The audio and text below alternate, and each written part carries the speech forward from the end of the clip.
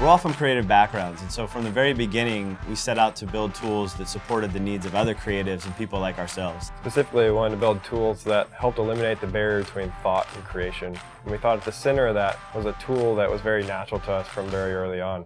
Jot's evolution has always been about how do we make it incredibly easy for you to get whatever you're thinking about onto a piece of paper. With Jot Touch 4, we really wanted to focus in on digital artists and build a tool that fit their needs and help them be more productive, create more naturally to what they're used to in a digital format. Now we've added palm rejection. This is a huge leap forward.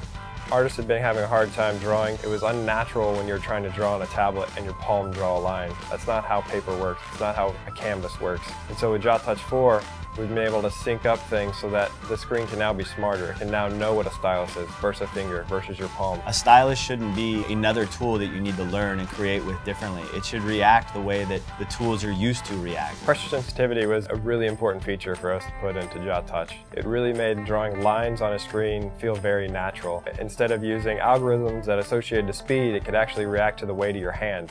It started feeling more personal, more you. In addition to making the integration of the SDK, the 4 lines of code, very simple, we've also made the ease of connection for the user incredibly easy. One touch of a button and you're off and running, and that's it.